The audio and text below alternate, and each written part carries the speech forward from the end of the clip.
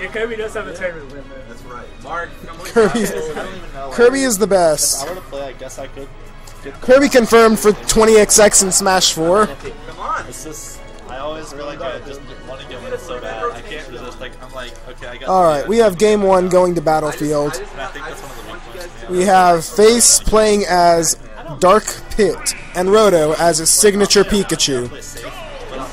Now, we had fun facts about the differences between the pits earlier, but I'll be honest, I can't really see why Dark Pit over Pit, but I will say it has something to do with the side B, maybe making it harder for Pikachu to recover if he tries to recover low, or maybe if he tries to use Skull Bash to recover.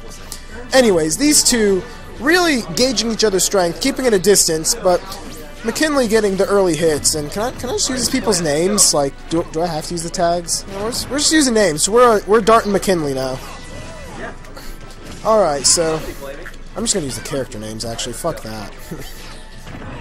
Alright, so they're about even, you know, respecting each other's space, trying to get that early percent before they start going for kills. Rodo goes on the offensive, but misses the grab and quick attacks to safety. Electroshock misses, but Electroshock doesn't have that much end lag, surprisingly, so it ain't bad. Oh. And McKinley takes a slight lead, but it's still anyone's game. Pikachu, being the light character that he is actually getting somewhat close to kill percent, but hey, so is Dark Pit, now at 110% with a really nice Thunder from Dart. This is Losers Finals. After this, we just have Grands, and then it's it.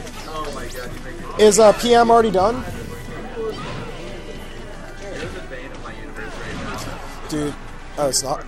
Dude, I checked the bracket. I actually got 6th in PM. I was really proud of myself. Dude, people say I'm not top 20? Fuck them. Top 20 of what? PM, dude. I got 6th this tournament. Out of what? However many people there were. That is by definition top 20. I'm pretty sure everyone... I'm not sure every player in Knoxville's here, though. You know, you're top 20 today, buddy. I'm always top 20 when I'm here, though. Just coming here makes you such a good person that you deserve to be top 20. How do you feel about being top 20? I feel like I'm blue. Dabu D, Dabu Die. Okay, so... Oh yeah, there was a game going on in the background. Alright, so we're both down in our last stocks. First game still. Down throw from Pikachu. Fair.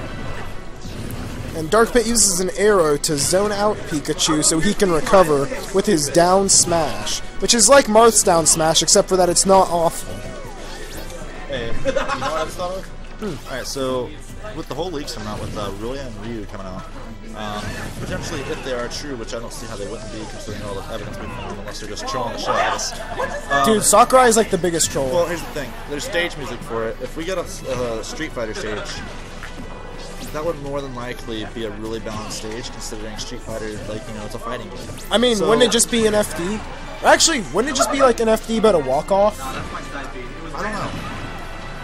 That's what I'm curious about. If it's something without walk-offs, and it just has like A balanced stage? Like a respectable fighting game maybe stage? we'll have another stage to add to our like calendar or our starter I hope stage. so. And Honestly, I don't agree with how many starter stages we currently have. Just one to pick from after you ban something. It's like you're always either gonna get an FD or people usually ban FD. You'll either get a Battlefield or Smashville. And Smashville is usually the pick because you know that's where everybody. That's their safe pick. That's where everybody's comfortable with. They loved it in Brawl. Personally, I loved it in Brawl. I loved it in PM. I just love Smashville. It's my favorite Smash stage. I like it was my favorite Smash stage. It still kind of is. But recently, I've been trying to avoid it because that's where people are comfortable. I understand that, getting in their heads a little bit. Yeah. I Even, like that. Even FD, a lot of people try to ban it in like competitive play, so they're not really used to playing competitive on FD for the most part. Unless they're for glory people. Well, that's the thing. They're used to playing for glory players on Wi-Fi. Which is bad. Don't do that. Seriously, if you want online Smash practice, Smash Ladder. Anther's Ladder, shout out to Anther's Ladder. That is actually they have a really good Super setup there. legit for like Holy every Smash crap. game. They've got things under control there. Dude, their stage set is the bomb. I love the 3-stock thing because I feel like in Smash 4, 2 stocks just isn't enough to like know your opponent head and toe. Like 3 stocks is what you need to get to know them, and then like it just makes the matches seem more lively. I understand that. It could be slower, you know. There's timeouts sometimes, but you gotta look past that. I mean, there's timeouts in Melee. What was it? I mean, I got early box and Armada, that one. Jigglypuff versus Young Link. I mean, it happens in every Smash game. Right. I mean, I got timed out in a 2-stock match earlier, but sometimes people are just gonna play chicken. Hey. That's it. You did there. Shoutouts to Chicken. I'm not salty. You won, fair and square. I don't know, dude. I don't know. I feel the salt. I can smell it. There's a little bit of salt. I'm not gonna lie. Alright, so but, that just makes you better as a player. What can you does. do to, like, you know, make sure you don't get found out, stuff like that. Learn a character. You can ban. You know, taking somebody who tries to ban you on like Battlefield. That's some really good stage. It's small. Yeah, Battlefield, Lilat. Lilat. I think Lilat would be good because you can use those platforms to approach. Like, if they stay on top, you just go up below. If they go below, you go on top. I think that would. I wish Yoshi's Island was still a stage in this game. Dude, I was really hoping that, like, when they release the characters as DLC, they'd come with stage packs, because I want N64 Dreamland back. And I never thought I'd say that. Get out. Like, seriously, leave. Fountain of Dreams? Dude. Okay. No. We play Falcon here, and Falcon cannot stand Fountain. Like, it's actually really bad for him. It messes up all his combos. And I have seen, like, one too many combos fall to Fountain of Dreams. Imagine an HD on this game. Oh, I'm not denying it would. A glorious stage. I'm not denying it would Yoshi's look Island. beautiful, but Yoshi's Island, the reason I love that stage, I didn't like it in Brawl, but on this game, it actually leads into like combos. Like you can util people like say Ganondorf. It leads into other strings and combos. Just using that platform because it tilts, and the way that it tilts, it's just different. It adds more to the mechanics. Right. The claw there, mad props to the claw. One of the reasons I like the stage. shout out to the Claw, the real savior of Toy Story 3. The Claw. We're not aiming for the truck. Oh my god! S2J. Yeah.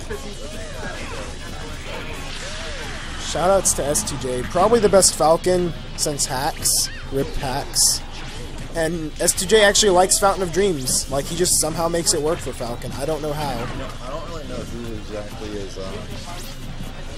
in the lead here, because the thing is, they could both kill. Pikachu is at rage now, so any red F smash right now would more than likely kill, especially because I think it's fresh. So, that yeah, F throw is gonna take the stun. Pit actually has a very good F throw. With a little bit of rage, it becomes a good kill move. But if he were to DI upwards, would he went to the corner, or was that just poor DI? I don't think DI would have saved him there. Maybe if it was really, really good DI.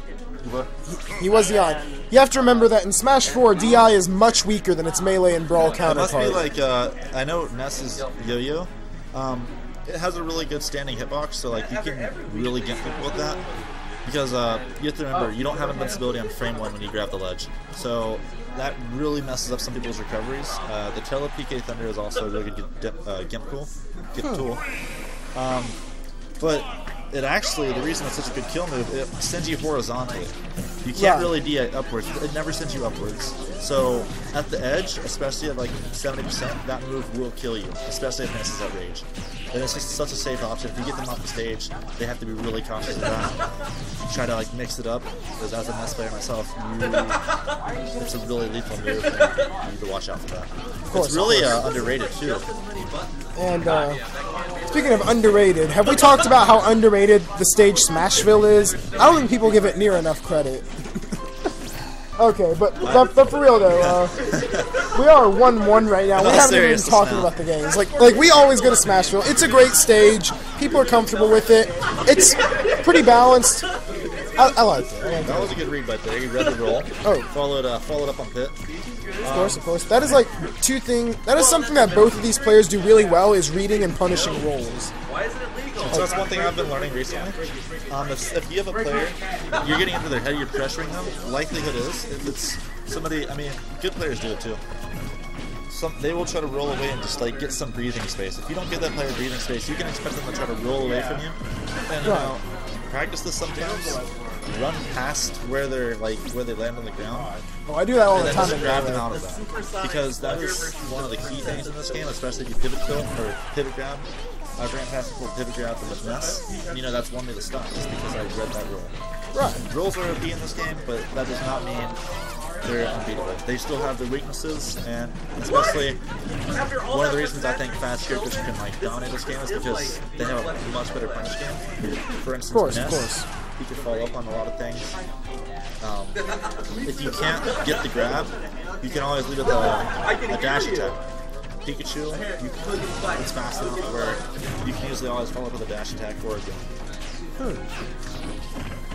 Interesting. It's just mechanics like that. And also a neat mechanic in this game is ledge jumping. If you ledge jump somebody and make them like fall off, especially characters like Ganon, Pit, it doesn't really affect as much. Whoa, back air kill.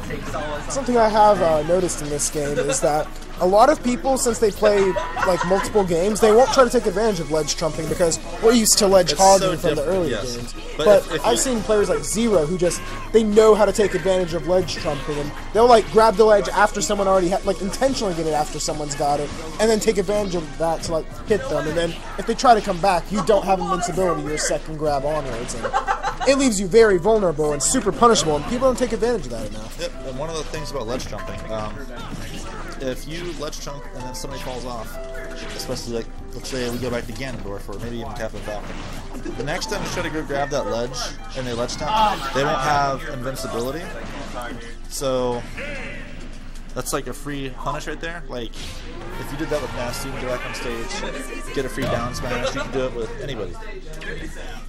Let's move over this way, I can barely see the screen. Yeah, that's fine. Not that we're talking about the game anyways, but still. Oh, stealing the seat. Okay, I see how it is. Hey, who won PM? That's my new tag. See, Seat? Yep. Seriously, who won PM? It's ongoing. Who? FD and Thomas City. Oh, it's not over yet? Bring it back? Yeah, you can go back. Okay. We don't have John's stupid rule. What's John's stupid rule? We can't go back on the... I can't choose the same stage that we run on. Oh, right. We don't have that? No. Why not?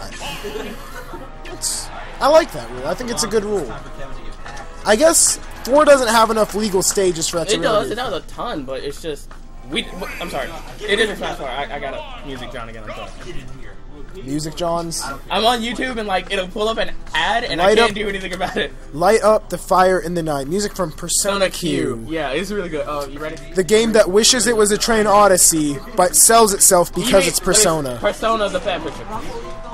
It's a Train Odyssey with Persona characters. And that's Shield Breaker. Okay, so here's the deal with Marth in this game, is that Marth's sword was replaced with a toothpick for this game, and because of that, it's really good at popping the bubble. It's actually a needle. A toothpick is what they did to, God, who got the toothpick instead? Meta Knight. Meta Knight got the toothpick, Marth got the needle.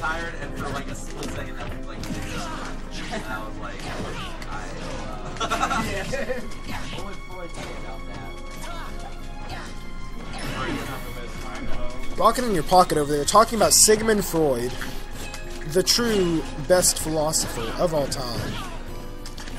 Suck that hydrant. Some human, our former co-commentator over here, saying, "Suck that hydrant." Shoutouts to Pac-Man's hydrant. It explodes now. Because sometimes when your hydrant just can't take the pressure, it just, like, just, what's inside of it just comes out an exploding mess. Too much water pressure. Yeah, too much water pressure, you know, Too much pressure, 7.5 out of 10. too much pressure put on it by, when you try to drop your hydrant on, say, Lucina, for example. Hey, actually, Oh, did you know the new Pac-Man tech? You can, like, throw hydrants through the ledges and whatnot. Pac-Man has tech. I think it's, you do a certain aerial, and then, like, the next thing you do, like, if you were to place a hydrant on that platform up there, there's a certain technique you do where you can actually throw it through that. And the same thing goes, like, for the sides of the stage. There's another stage, I think Halberd, you can actually throw it through the entire stage. Wow. It's Well, yeah, really that's neat. because you can dip below that stage, and The switch to Mark just Give me above the stage. The switch to Mars just didn't work out for Rodo, and Face takes the set 3-0. He will be advancing to Grand. 3-1, I am sorry. And he will be advancing to Grand Finals, where he will take on Blueberry, my co-commentator here, for the grand prize of absolutely nothing.